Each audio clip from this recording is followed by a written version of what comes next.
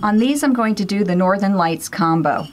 So the first thing I did was rinse it, as you know, and then you have to stir your glaze after shaking it. So I shake it up really good, and then I stir the glaze. So you can use that with anything. I usually use like a chopstick, and then I wash the chopstick and use it again. Between every time that I use this glaze, if it's sitting here for 5 minutes, I stir it again. We're going to put the glaze on in alternating brush strokes. And what I mean by that is the first time I'm going to do stripes, and the second time I'm going to go around in a circle, and the third time I'm going to do stripes, but from a different direction. And that helps the glaze, all those little glaze particulates, fall in different ways and make a very opaque surface. The Northern Lights combo is 1 coat of obsidian first, and then I'll put 2 coats of the Smoky Merlot, or maybe 3 coats of the Smoky Merlot. We want a really bright, rich purple on this one, because I know this lady and she loves purple. So I've got 1 coat on here. Now you say, well, how do I remember what I've done? Well, I'm going to get a little piece of paper and I'm going to write each step, how much I put on the inside, how much I put on the outside for each color. So here I wrote obsidian, in and out. So on the inside, I put 1 coat. So I'm just going to mark a 1 there, 1 coat. And then as my coats go, I'll just mark another and hash it if I have to do 5 coats or whatever you call that, where you put the strike across it to say it's 5 now. First coat is obsidian. It's very nearly dry already. As you put more coats on, it takes longer to dry. As long as it doesn't look wet on the surface, it's dry enough as far as I'm concerned. That's pretty good for a single coat. I sometimes give it a little extra, just while it's still wet. I already rinsed them the other day, so they're good. The reason why you have to rinse your bisqueware before glazing it is because even if there's a little bit of dust on there, your glaze can crawl, which means you'll get a blank spot. So I have to make another little chart here. So this one's for the big spoon rest, and then I have small breast, okay, in, out, and then I'll just do OBS for obsidian and say I put 1 coat on the inside.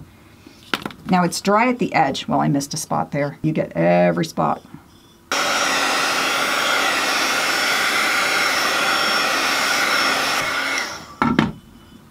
That was just to speed up my process, just give it a little heat. If you have your glaze too thick and you put heat on it, you're gonna see some cracking. And cracked glaze is not good. When I've got all my glaze on, I've got my 3rd coat on, then I'll just let it dry.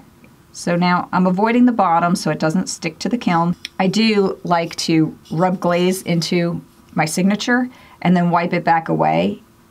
And that way just the glazed part is in the deep part of those letters and it won't stick to the kiln. 1 on the outside of obsidian. Got my Smoky Merlot glaze. I'm using Amaco Potter's Choice. Now I need a clean stir stick for each glaze color and a clean brush, of course.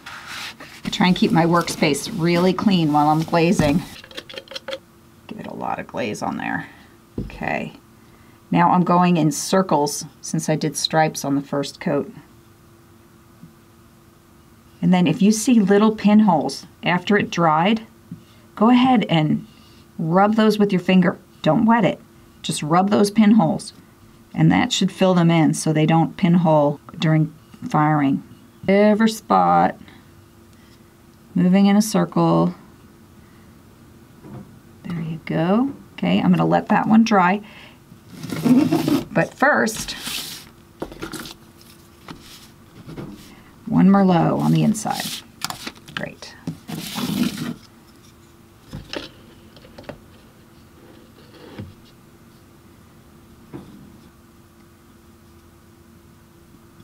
Beautiful.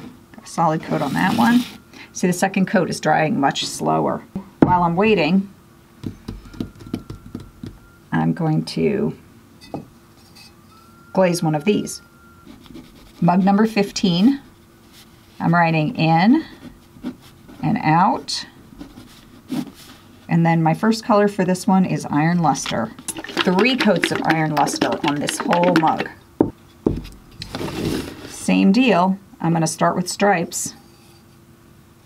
Glaze it in stripes. This brush isn't really soft enough, so it's not putting very much glaze on. I'm going to have to be sure to be extra thick with this brush.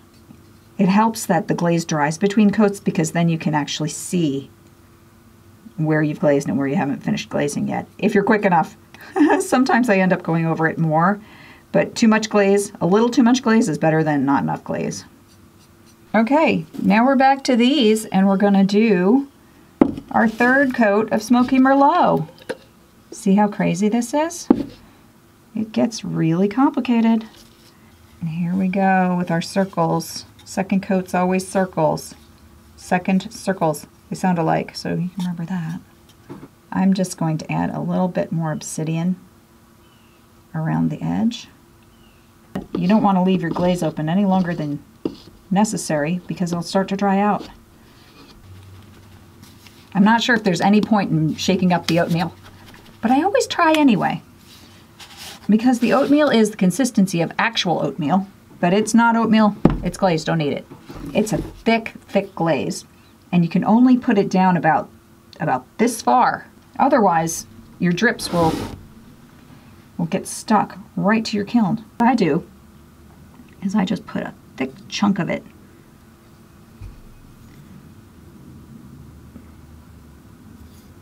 right at the top. If you're worried about it sticking, put a thing called a cookie under your pottery. So how to make a cookie?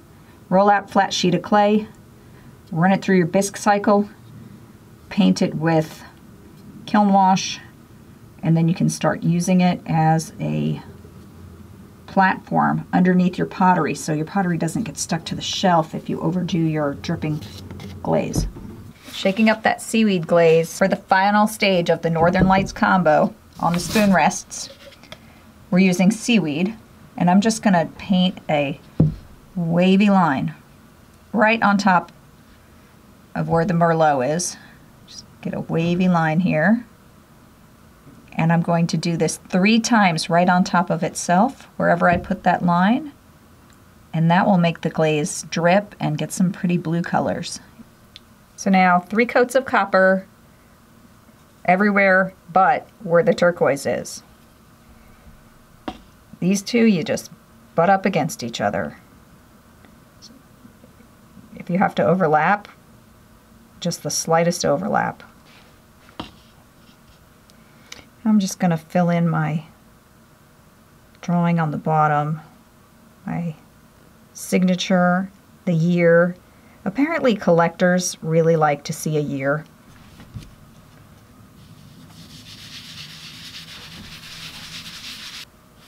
There you go.